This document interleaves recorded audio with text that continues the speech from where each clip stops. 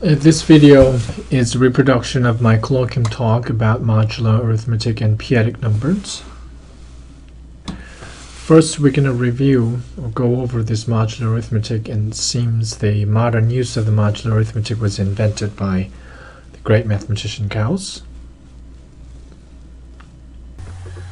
Let us first go over the definition. A and B are integers. We say A is congruent to B modulo Pn if p to the n divides A minus B. So that's a concise way of defining this congruence notation. This is 3 negative symbol, looks just like equal symbol. It behaved a lot like an equal symbol, but another way to interpret this one is they have the same remainder when they're divided by p to the n. A and B have the same remainder. Like I said, it behaves a lot like equal symbols. So if you have A is congruent to B, and if you add the same integers both sides, or if you multiply the same integer both sides, the congruence relation, the remainder, are the same. If you happen to have a two congruence relation here, you can add side by side like this, or side by side you can multiply, and this congruence relation remains the same. To do the division, like manipulation and operation to both sides of the congruence relation, we require a little bit of a result. This theorem is the standard result appearing in probably all elementary number theory books, but they don't title that theorem with a name, so just for this purpose of this talk, I'm going to name this result the fundamental theorem for principal ideal domains.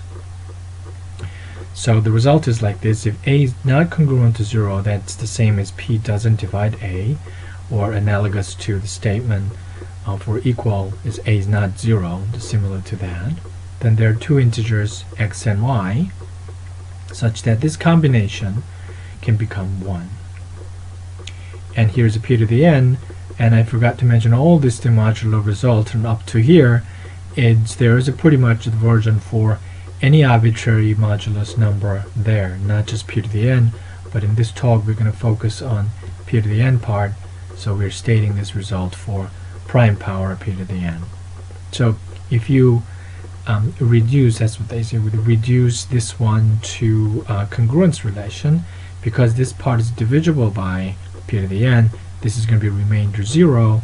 Only this part of the remainder will match the remainder of the right hand side, which is the smallest positive integer, so it will remain 1 is the best way to represent that remainder part.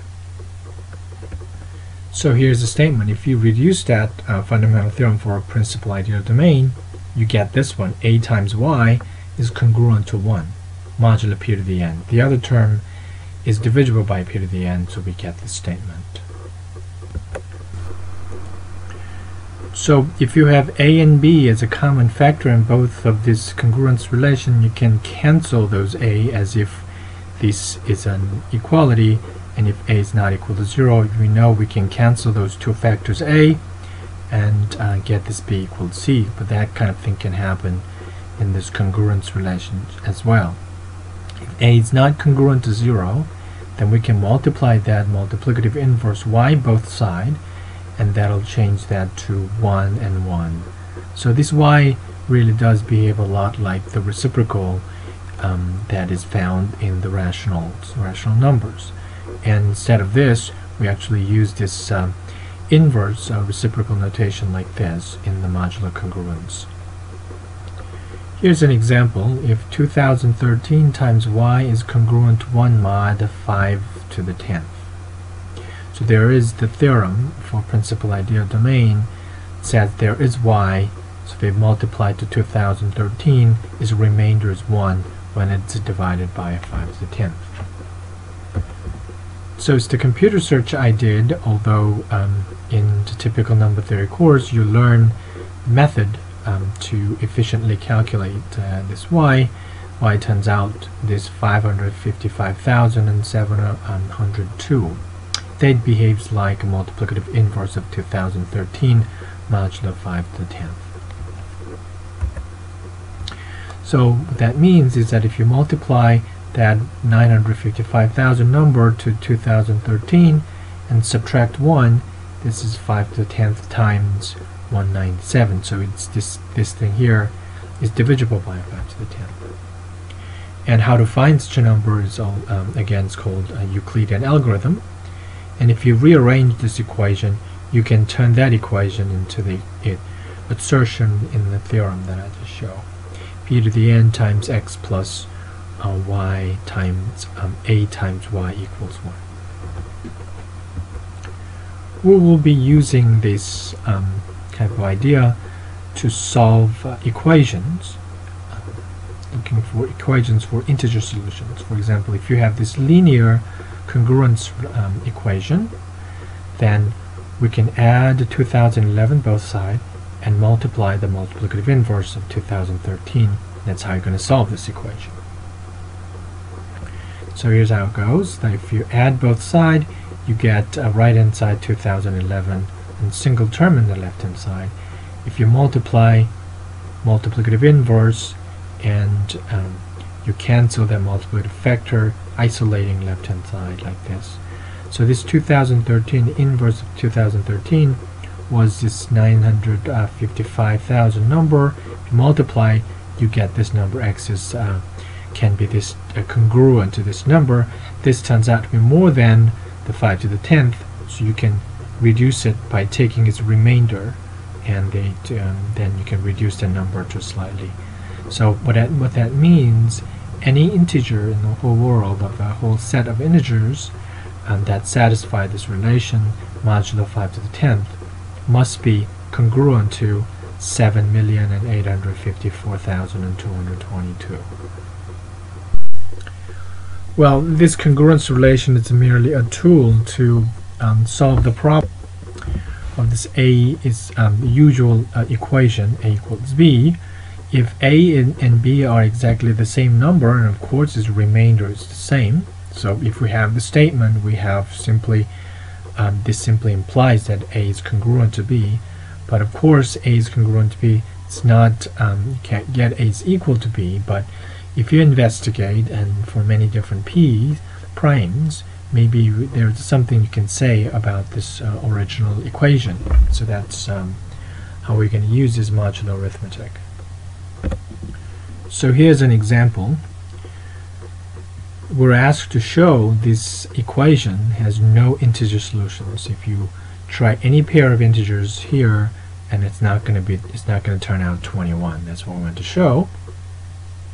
The first part of the argument goes like this. The choice of this p equals 5 is inspection. You have to look around and figure out which prime does the trick. So the rest of the part of the trick goes like this. Suppose that x and y are solutions, so we have actual numbers in here.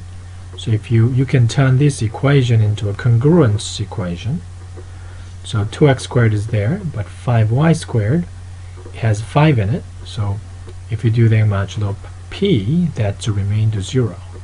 So you can replace that part with a remainder 0. Then we have 2x squared equals congruent to 1. And 3 turns out to be the multiplicative inverse of 2. So that you can isolate 2x squared by multiplying 3 both sides. So multiply 3 here, becomes a 3, and 2 times 3 is congruent to 1, so its left-hand side is simply x squared. It's congruent to 3 mod p. So if there is a solution, it must satisfy this quadratic congruence relation. Here's what really happened. These are the entire remainder class of we call it the residue class. 0, all the numbers has this 5 has remainder one of those 5 numbers in here, 0 through 4. If you square that number, it's the same as squaring the remainder. That's the first manipulation cases that I showed earlier. So if 1 is squared, and it becomes 1. If 2 is squared, you get 4. 3 is squared, and it's 9, but modulo it's 4. 4 is squared, 16. Mod 5 is the same as 1. So if you look at all the numbers, whose remainder must fall into one of these kind, but after you square it, you don't get all the possible remainder. You only get 0 and 1 and 4. So if this statement, think about it, if x and y integers such that it satisfies this equation, then we deduce that x squared, that x coordinate is squared, must have a remainder 3, but we looked at all kinds. It's not possible to have a remainder 3 after we square whatever the given number is. So it's necessarily contradicts this fact. Therefore, what is wrong is what we have supposed is necessarily wrong. There are not any solutions, because if there are solutions, it leads to us to a contradiction. Now, following is the idea toward to actually finding the equations. So this may or may not have integer solutions. That technique we just tried doesn't work nicely in here. So we are trying to actually find a solution. So this is just an idea, and you will not see the complete method of finding the solutions. This is an idea, leads us to the p-adic number. First idea here is that unique factorization property of integers. If there are solutions, and if you're looking at a particularly factors of a certain prime, let's say 5 or 7, something like that, then x can have this prime power p, and y can have this prime power p, and this n can be 0. So maybe this x and y do not have this prime power that we're looking at. So these n's can be 0. So n is greater than or equal to 0, m is greater than or equal to 0. And we are writing it like this, so that a and b do not have any more prime p factors in it. So this is the maximal power that goes into these integer solutions. So the goal is that we want to figure out what these n and m are. And once you figure that out, we move on to next prime and see if what other factors are involved and possibly involved in the solution set.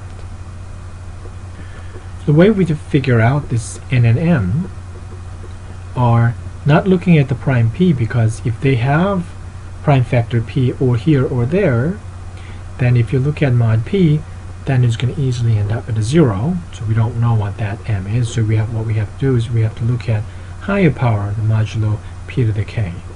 If k is high enough, it's going to reveal this correct power n and m.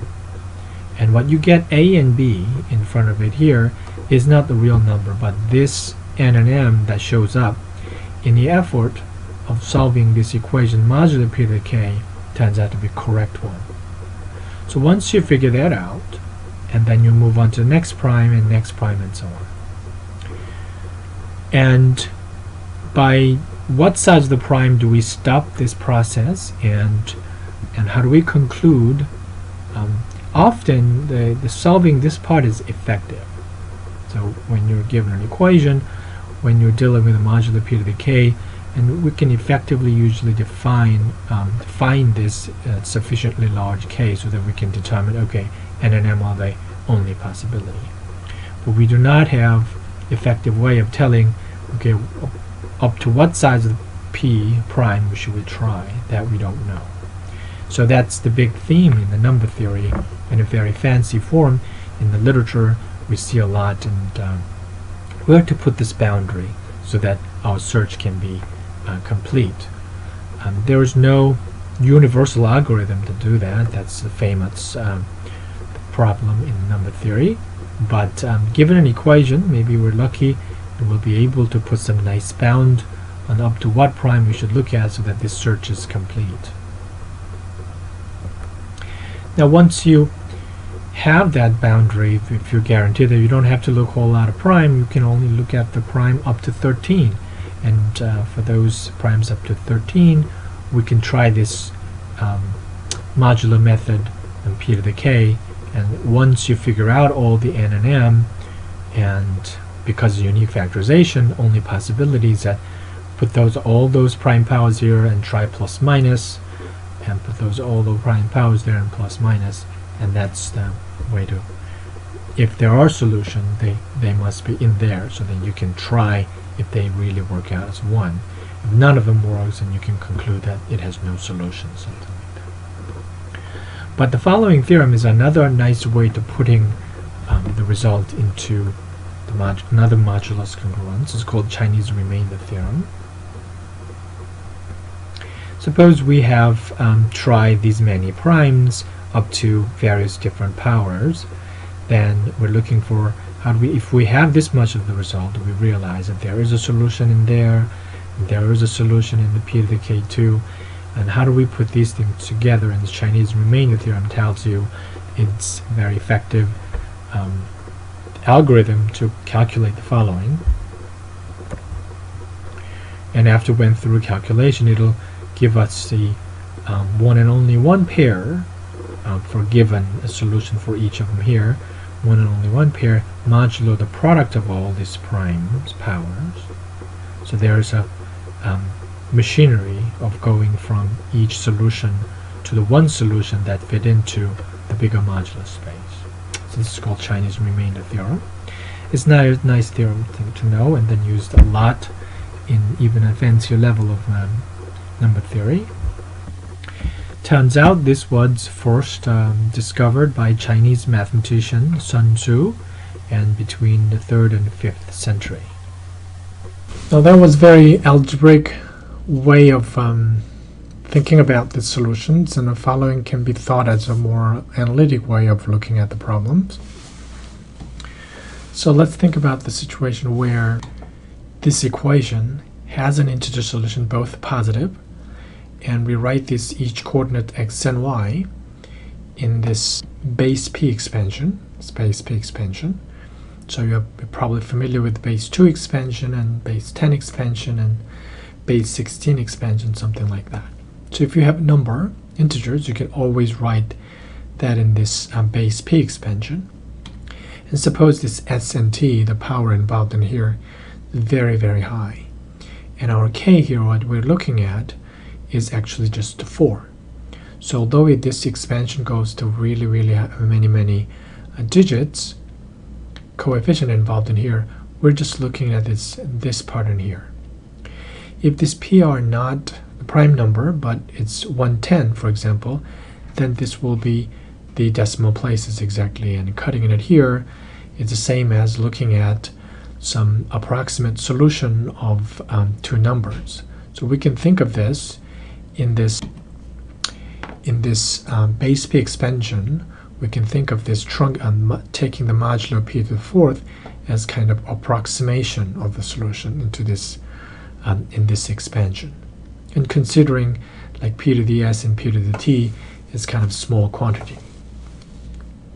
So if you make a comparison with the shape of this algebraic shape to this algebraic shape of a decimal expansion down to an hundredth and thousandth of digits, decimal places, this k represent in this arithmetic interpretation the depth of integer solution.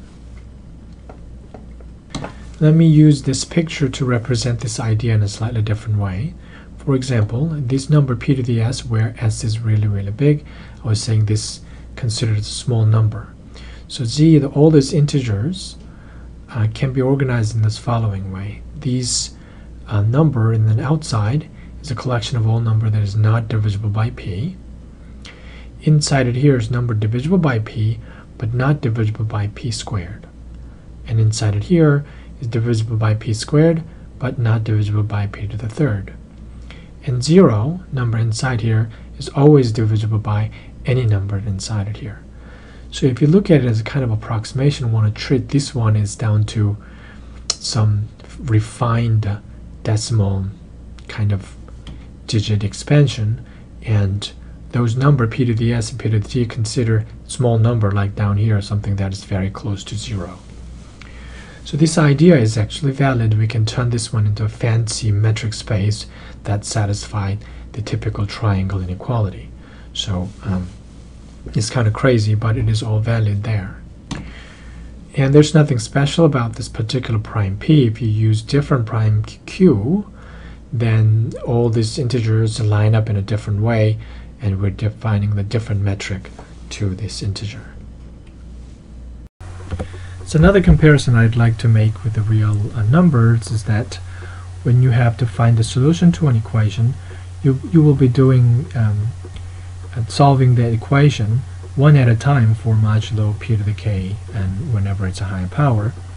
For example, we go and find a modulo p first, and then see if we can actually consistently lift that solution, keeping that at 0, and go to the next level, and then so on. So if you happen to have the solution modulo p3, p to the third, so we have this solution in here, and consider the modulo p to the fourth, and see if we can lift this solution, keeping this all this 3 coefficient, can go to the next level. So here's an example.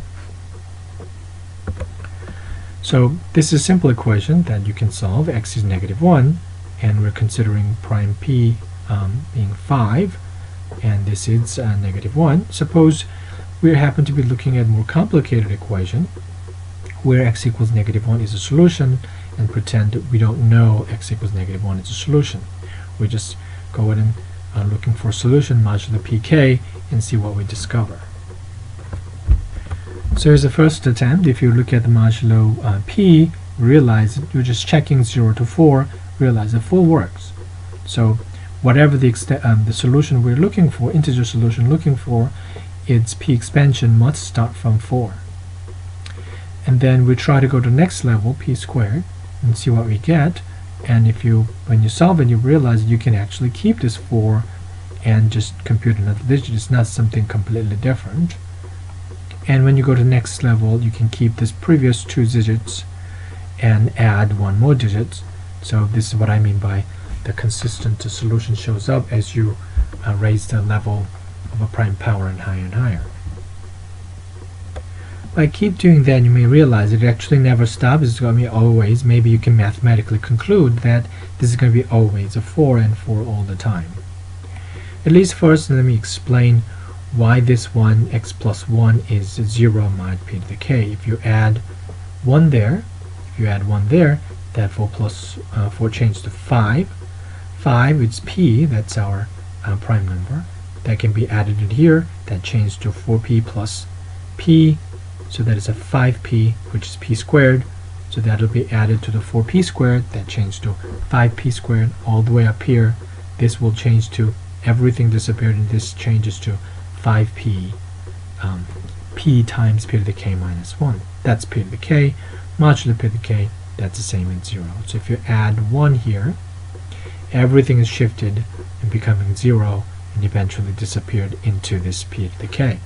So up to p to the k, x behaves like a -1, but x is not yet -1. If you look at this number, this is not -1. But we want -1 in our number system, and it is not quite giving us -1. But it seems like if we keep writing it like this forever, it just seems like that number behaves like a -1. That's kind of my pretend motivation to go into actually the infinite sequence of this expression. So of course, because the way it's written, it's adding in higher and higher powers of p, it makes no sense in the real line. It's divergent sequence. So we can only handle this and algebraically and formally. So we formally define this infinite sum. It's not stopping and it goes on forever, just like a decimal expansion. But what this is just notation of the sequence. This plus is a separator of each individual term instead of comma, and p is kind of attached there, indicating where this coefficient belongs to, even though if it is swapped around. So this is not, we're not identifying this infinite sum in the real line, but we're identifying it as a sequence. But this is not just a sequence. It has this p and p squared built into it, and it came from this natural modular arithmetic structure, so it's arithmetically motivated and kind of completed to the depth of this prime power. And this is a nice way to say it, and everything here can be mathematically correctly defined here, but we're just giving you this formal definition and introduce some arithmetic, what to do with this infinite sequence. And this collection of this sequence, this one sequence here, infinite number, considered as a one number in this number system, and a collection of all those infinite sequence, as long as it varies between 0 and p minus 1, and all the sequences considered as a number in this something called the p-adic integers. if you think about the way we constructed all this thing, there's no need p being a prime number, but we will be using this prime property in this sense, in the following sense. So first we need fundamental theorem for the principal ideal domain, and using that we can easily show all the numbers here except the 0. What I wanted to say is this is a 0 divisor. So this we say this one does not have a 0 divisor. Whenever you have a times b equals 0, which are one number a, capital A, let's say, another number capital B, if a times b equals 0, either a has to be 0 or b has to be 0. That's the natural property you enjoyed in usual integer, not p-adic integers, and the real numbers, and pretty much all the number system. To guarantee that, you need this base p being prime. This p-adic integer is formally nicely defined by Hensel, and since the Kummer also knew what's going on with this kind of the system and used this p-adic numbers in his research, but he did not formally define like Hensel did. But usually the credit of the invention of the p-adic number goes to these two people.